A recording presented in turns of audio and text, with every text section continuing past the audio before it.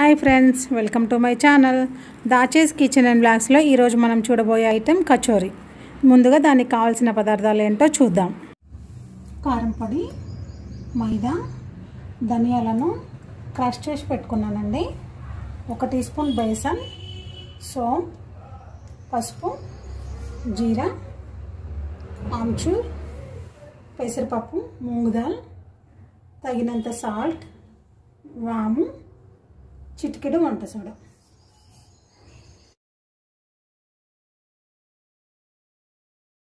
ఒక పెద్ద బౌల్ తీసుకొని ఇందులో నేను మైదా యాడ్ చేసుకున్నానండి, ఆల్ పర్పస్ ఫ్లోర్.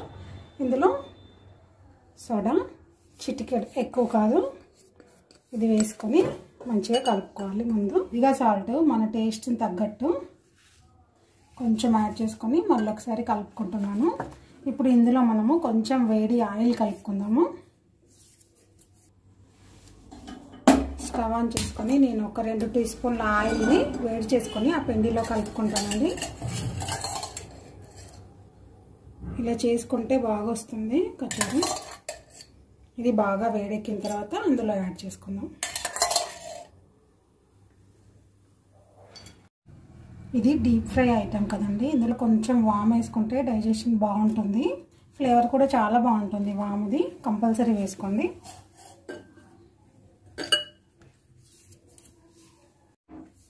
వేడెక్కిన ఆయిల్ని ఇందులో వేసేసుకుంటున్నామండి.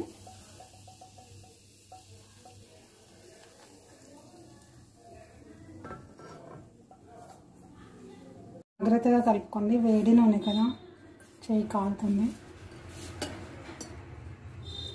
ఆయిల్ అంతా ఒకసారి మిక్స్ అయ్యాక వాటర్ యాడ్ చేసుకొని కలుపుకుందాం. మంచిగా చపాతీ ముద్దలాగా కలుపుకుందామండి.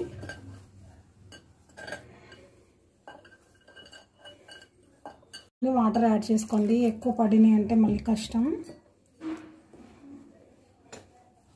ఇంకా కొన్ని వాటర్ యాడ్ చేస్తున్నాను.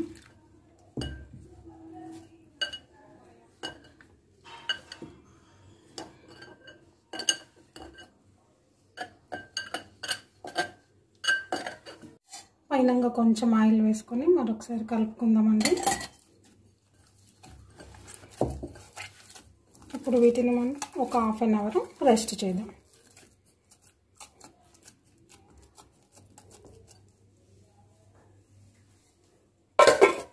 ఓకే అండి, మనము స్టవ్ ఆన్ చేసుకొని ప్యాన్ పెట్టుకొని కచోరీ స్టఫ్ ప్రిపేర్ చేసుకుందామండి. ఇప్పుడు కొద్దిగా ఆయిల్ వేసుకోండి, 1-3 స్పూన్స్ ఆయిల్.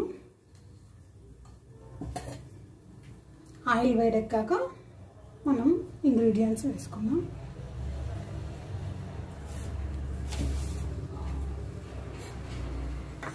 మూంగుదాలు 1 అవర్ బిఫోర్ నేను నానబెట్టుకున్నానండి. ఈ నానబెట్టుకున్న మూంగుదాల్ని మనము మెత్తగా మిక్సీ పట్టకుండా బరకగా మిక్సీ పట్టుకుందామండి.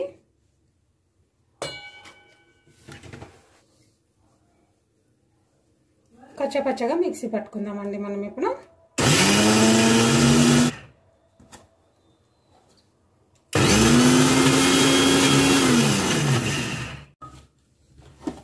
ఈ విధంగా మిక్సీ పట్టుకోవాలండి. వేడెక్కిందండి, ఇందులో కొద్దిగా సోంపు, క్రష్ చేసుకున్న ధనియా, కొద్దిగా జీలకర్ర, పసుపు, ఇది మంచిగా ఫ్రై అయ్యాక మిగతా యాడ్ చేసుకుందాం. దీన్ని సిమ్లో పెట్టుకుందామండి. ఫ్రై అయిపోయినాయండి. ఇప్పుడు కొద్దిగా బేసన్,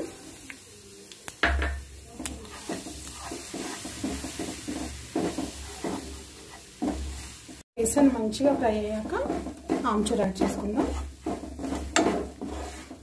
మంచి స్మెల్ వస్తుందండి బేసన్ ఫ్రై అయితే. అప్పుడు మనము ఆమ్చూర్ని యాడ్ చేసుకుందాం. ఆమ్చూర్ వల్ల చాలా టేస్ట్ వస్తుందండి, కంపల్సరీ వేసుకోండి. ఇది కుక్ అయిపోయింది కదా, ఇప్పుడు మనము మిక్సీ పట్టి పెట్టుకుందాం. మూంగ్ దాల్ని యాడ్ చేసుకుందాం.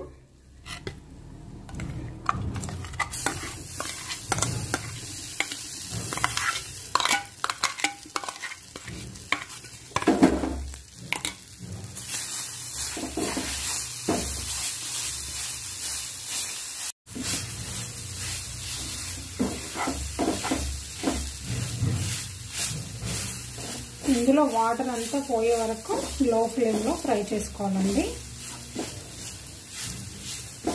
ఇప్పుడు మనము కారం, ఉప్పు యాడ్ చేసుకుందాం. కారం మీ టేస్ట్కి తగ్గట్టు యాడ్ చేసుకోండి. సాల్ట్. ఇప్పుడు కొత్తిమీరను కూడా మనము యాడ్ చేసుకుందాం. కొత్తిమీరను యాడ్ చేసుకుందామండి. కొత్తిమీర కంటికి చాలా మంచిదండి, కంపల్సరీ యాడ్ చేసుకోండి. ఇది 5 మినిట్స్ మంచిగా స్లో ఫ్లేమ్ మీద కుక్ చేసుకోవాలండి. ఈ పప్పు మంచిగా కుక్ అవ్వాలి కదా, మనం పచ్చిపప్పును యాడ్ చేసుకున్నాం కదా, ఇది మంచిగా సిమ్లో ఫ్రై చేసుకుంటేనే బాగా కుక్ అవుతుంది.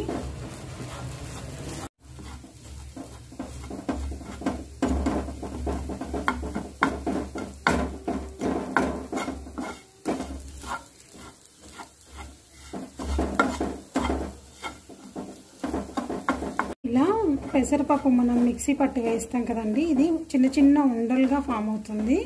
వీటిని మనం మంచిగా కలుపుకోవాలండి.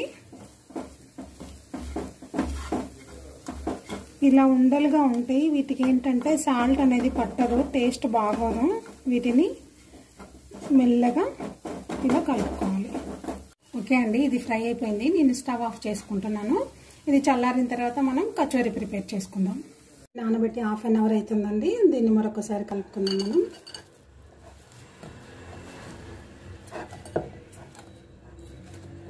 ఇలా కలుపుకొని చిన్న చిన్న ముద్దలుగా చేసుకుందాం. మనము చపాతీకి ఎలా తయారు చేసుకుంటామో ఉండలు ఇలా తయారు చేసుకోవాలండి.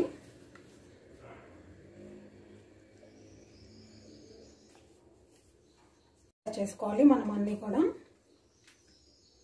ఇది ఇప్పుడు చల్లగా అయిపోయిందండి. నేను ఇప్పుడు కచోరీ ప్రిపేర్ చేసుకుంటాను. పెద్దగా చేసుకుందామండి.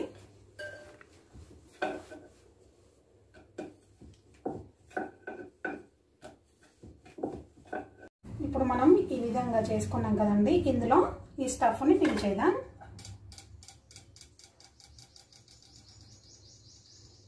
వీటిని మనము ఈ విధంగా సీల్ చేయాలండి.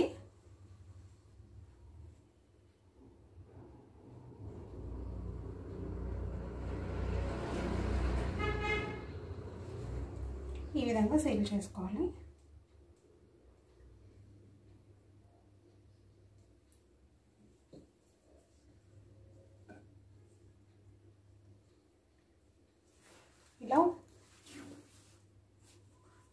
ఇలా ఒత్తుకోవాలి మనము, ఆయిల్లో వేయగానే ఓపెన్ అవ్వకుండా.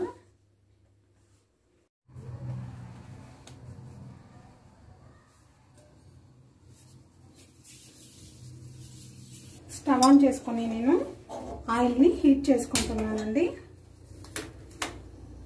అనేది ఎక్కువగా హీట్ అవ్వకూడదండి. ఎందుకు అంటే ఇప్పుడు మనకు కచోరీ లేయర్ చాలా మందం ఉంటుంది. లో ఫ్లేమ్లో కుక్ చేసుకుంటేనే కలర్ కూడా బాగా వస్తుంది. అందుకే లో ఫ్లేమ్లో కుక్ చేసుకుందాం.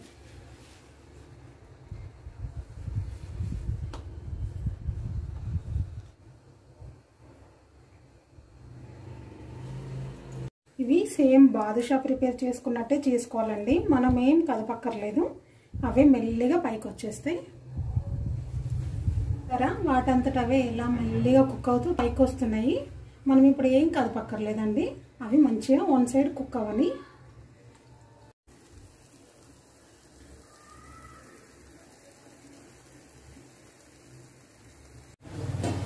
ఇప్పుడు మనం వీటిని ఫ్లిప్ చేసుకున్నామండి. వన్ సైడ్ కాలినాయి ఇవి.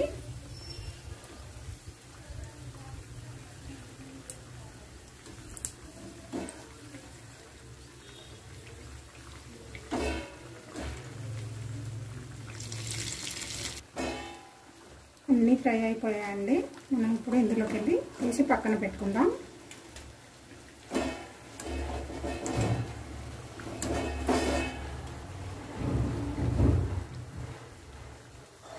పచ్చిమిర్చి వేసి ఫ్రై చేసుకుందామండి.